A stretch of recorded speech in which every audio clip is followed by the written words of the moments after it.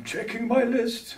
I'm doing it twice. I'm going to find out who's naughty or nice. Ah, yes, a list is a great thing to do, especially when you're planning a meal. It helps you make sure that you don't buy any unnecessary food and have unnecessary waste at Christmas.